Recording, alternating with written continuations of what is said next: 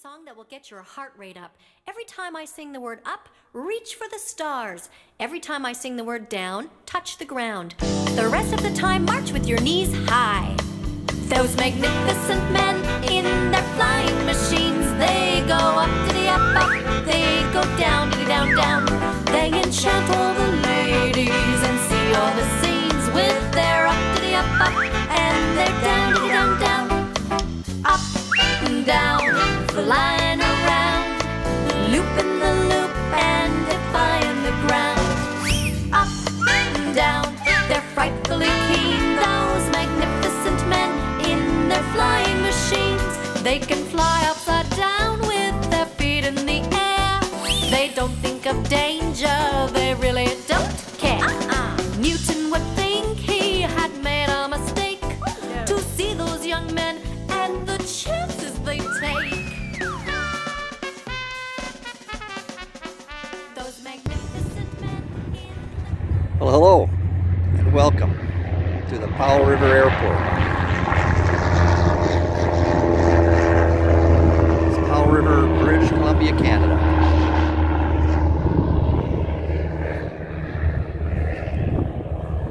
Home of the Westview Flying Club and new home of the home-built seaplane that I call the Spirit of Mackenzie. So my name's Robert Grantham. And just to clarify the confusion right now, no, I don't live in Downton Abbey. I'm not a lord. I'm not the Earl of Grantham. I'm not that Robert. But if that Robert would like to have a beautiful lawn ornament for his estate, he better speak up fast, because this 90% built plane is going to soon change its status from lawn ornament to flying beauty. My mission for the next 3 months is to complete the build, 1 month of testing, 2 months of general aviation flying around the local area, and maybe put her to sleep in her hangar for the winter season. Good day, eh? Welcome to the Great Wet North. I bet you thought I was going to say Great White North. Well, this is Western Canada, so Great Wet North is more appropriate, eh? What do you think, hoser?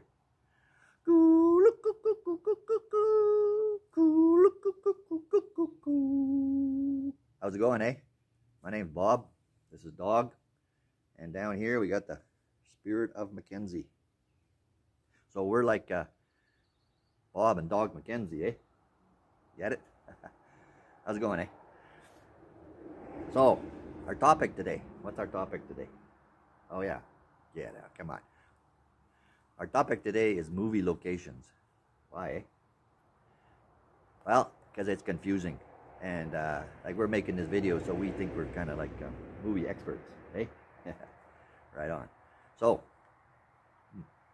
movie locations. So, a lot of movies are made in Canada, but many of them are made by Americans. Yeah. So, how do you tell the difference between an American movie and a Canadian movie made in Canada? Well, if it's an American movie, then you're going to see American postal boxes, police cars with American crests on the side, American flags everywhere. So in the first few minutes, if you see a lot of Americana stuff, that's an American movie, but it's made in Canada, because they're trying to set their audience's mind at ease that their expensive movie that they went in to watch on Netflix is not some cheap thing made in some, developing country like Canada, So, but Canadians, if it's a Canadian movie and it's made in Canada, then there'll be Canadian stuff everywhere. Canadian hats, Canadian flags, Canadian beer, Canadian back bacon, Canadian dogs. Hey, you're from Slovakia. How'd you get on this set? Hey, we must be paying you a lot to be here. Anyway, hey, so that's the topic. I hope you understood that. I was pretty confused, but I think Dog's got it. Now from back here, she might look 100% built, ready to go flying right now, but I can assure you that there's enough missing to constitute that 10% that she hasn't got a hope getting off the ground for 3 months. So let's take a closer look and see what I have yet to build. You can see that she's a seaplane as opposed to a float plane, because she lands on that boat-like hull. And she's got those two main wheels, one on each side, which swing up out of the way to make sure that that water landing is possible.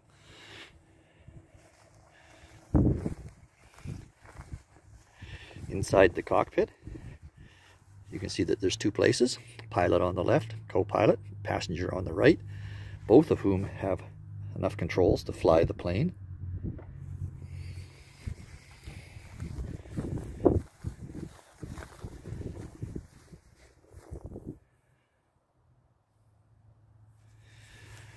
So you can see all sorts of hoses, tubes, wiring hanging loose.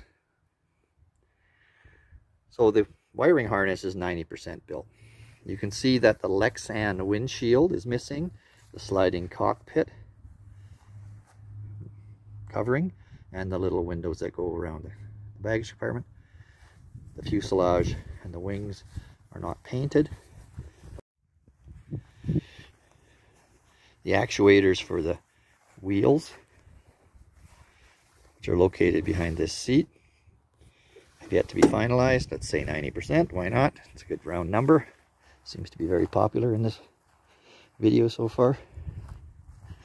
The engine is mounted and the prop is mounted, but there's about 10% more work to do before we can start the engine and check the pitch of the blades on the propeller.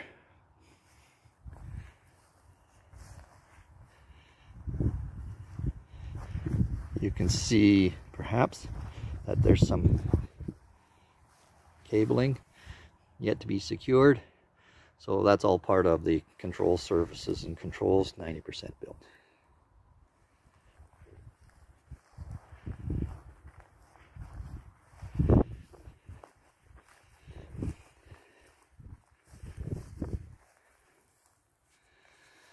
Oh, 90%. Yeah, I think you can see.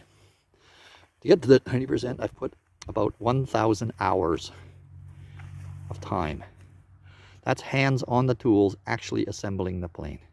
Doesn't include all the time that's gone into sitting on the computer, on forums asking questions, on the phone asking questions, buying material, getting organized.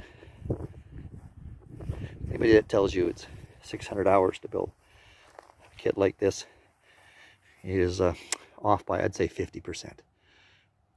So at 90%, 1,000 hours, I need another 100, 200 hours. It's going to take me about 1,200 hours before I can say the build is done. Okay, so out at the hangar, you've just seen what I claim is 90% of a plane and 10% of the remaining life of a lawn ornament. So how much material and parts still have to be installed to make the plane a plane? Well, it's not a whole lot. All the parts that are remaining, other than nuts and bolts, are laid out here. Over the last few years, I've traveled around the world with my family, living and working in a lot of countries, and television hasn't always been an option because a lot of the programs are not in English. So I've taken to watching a lot of YouTube videos, and over the last couple of years I've built up quite a stable of YouTubers that I watch regularly, that I subscribe to, I click on, like, almost all the time, and I sponsor through Patreon or Coffee or PayPal. And one of my favorites is the Wildlings. The Wildlings are a young couple currently in the south of France in a boatyard, struggling to rebuild a catamaran that they've kind of tongue-in-cheek called the Beast. And Mark has acknowledged that they lack project management skills. I thought that was pretty good for a young fella struggling the way they are right now, to know what he doesn't know. Yeah, they know how to make up task lists and strike off jobs when they get them done. But what they're finding is they don't have the material when they want to do the task, or they don't have the money when they want to buy the material. They're always up against a timeline. And these are important aspects of project management that I've learned about over my last 40 years of being a project manager. And in this series of videos that I'm going to produce for you, I'm going to hit on some aspects of project management and how to apply them to a difficult project, like building a plane, like rebuilding a sailboat, like maybe sailing around the world like many of the YouTubers I follow are doing. So thank you, Mark, for pointing out that this is something I can share with my audience. Xie menu Nadiana wo jiao lobota wo Liza Janada. So the project management process as laid out by the Project Management Institute, which certifies project management professionals, a certificate I also plan in this 6 months of my project to obtain, among other things. They lay out a process of how to manage a project, and it can be broken down into a few phases. First, you're going to initiate the project. Then you're going to plan the project. How many fingers do I have? Then you're going to execute the project. You're going to control and monitor it, and you're going to close it out. So 5 process areas for managing a project. First off, the initiation. In the initiation, you set up what's called the project charter, and you find out who your stakeholders are. The project charter, which I'll get into in the next episode, basically lays out what is the project, who's in charge, the overall budget, the overall scope, and the overall schedule. But a really important aspect of it is who are the stakeholders, who are all the people that can affect the project positively or negatively and are either going to benefit or lose from the project. So they're going to be there whether you like it or not, either right inside your space or outside your space, with suggestions and demands and concerns and support and resources. These are your stakeholders. So for this project, you, my friend, are one of my stakeholders. And I really encourage you to send a comment or an email as we go along and exercise your right as a stakeholder. Okay, so launching this project management initiative. Next episode, we'll talk in more detail about the project charter. Another YouTube site I follow and support is Gone with the Winds, a sailing couple from Texas, currently in the South Pacific on their catamaran. I was delighted to see them supporting an island ukulele group, so I'm hooking them up now with another Texas YouTube site, the Austin Ukulele Society. A little bit wild and windy and woolly. 1, 2, 1, 2, ready. The plane is well strapped down.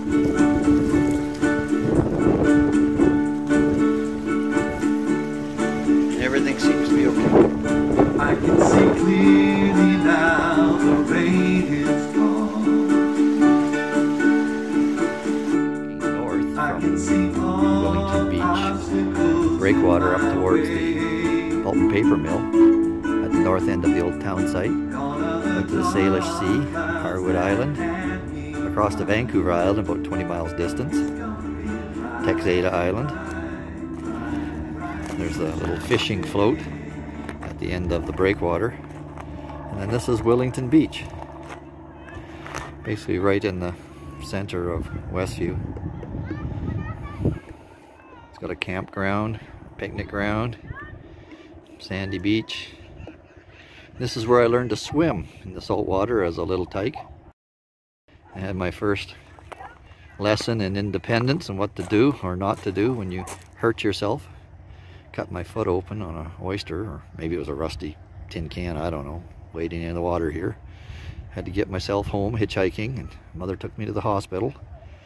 Doctor sutured me up, and I swear without anesthetic, because my story to my mother was how much it hurt, and that's why I bawled and cried, and she told me to be a man, and I had a pain-killing shot, no reason to be so upset. It wasn't until a couple years later when I cut my finger open making a spearfishing harpoon that I had to go to emergency again with my mother, and this time the Novocaine shot took successfully, and I triumphantly told my mother, "See, Mom, that time it didn't hurt. That time I had a shot. Not like that other time when you called me a baby." This is Powell Lake, located just to the north of the Powell River Historical Town Site, and just a short distance from the Powell River Airport, and will most likely be the place that the Spirit of Mackenzie will have its first water landing. You can see there's a small aerodrome here, the windsock, There's a float plane down there tied up to the wharf.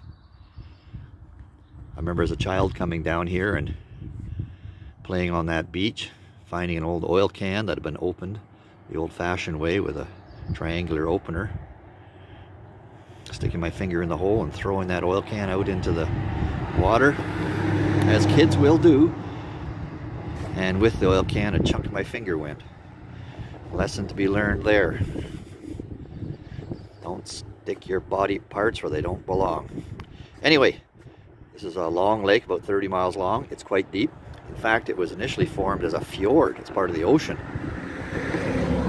And when the Ice Age was over, 10 or 20,000 years ago, and the land rose back up again after the weight of the ice was gone, some of the salt water was trapped, and it's still in the lake. And as the rainwater filled the lake up, and then a dam was built about 100 years ago, and filled the lake to its current level, it's retained some of that salinity. There's about 200 float houses up the lake. And they all are initially built right here and then pulled up the lake by a barge. And I'm really looking forward to flying up the lake to visit some of these float houses, my brother being one of them, and a few interesting characters who live up the lake year-round. Hi, Sammy. Don't you look cute? How you doing? Okay, so in addition to building this plane and learning to fly it, I'm going to take on a few other challenges. I'm going to reacquire some life skills. Back when I was a teenager, I knew how to play the bagpipes. And those are the pipes I played many, many years ago. Haven't touched them in 35 years or more. Don't know if I can still play them. In fact, I couldn't really play them even when I played them. I was basically a filler. I just filled in the back ranks of the marching band, which I was pretty good at, wearing the uniform, and doing my best, struggling with the bagpipes. Now, many people may think this is a lost skill that is better left lost. I don't think so. I'm looking forward to trying again. And my aim is that by the end of this 6 months building this airplane, I'll also have relearned how to play the bagpipes. A typical factory-built Sea Ray. So one of the things we're going to have to do in this series is come up with a paint scheme.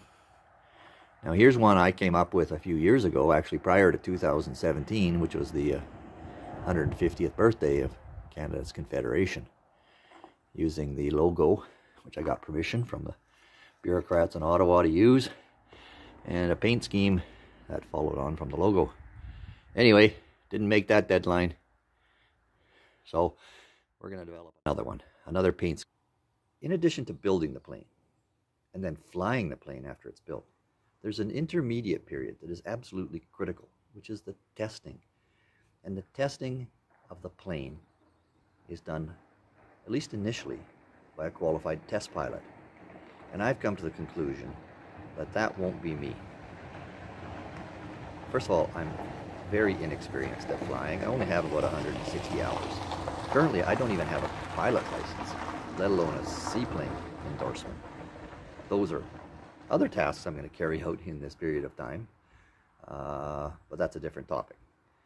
So I need a test pilot. In each episode of this series, I'm going to bring up a name, hopefully helped by suggestions from you, of who could be the test pilot. And this is a very critical job. It takes someone with a lot of experience, a lot of knowledge, the right attitude, ideally has tested a Sea Ray before, but if not a Sea Ray, at least a seaplane, and if not a seaplane, at least a tail dragger, but at least has test pilot experience. After the initial hours, say 5 hours by the test pilot, I would plan that I would then complete the testing period of, which has to amount to about 60 hours of solo testing of the plane before I can take a passenger. So join me in finding a test pilot. Look forward to your suggestions. I just need to extend the tray. Okay, very good. Scene 1, take 1 of our never-ending video series. Cut!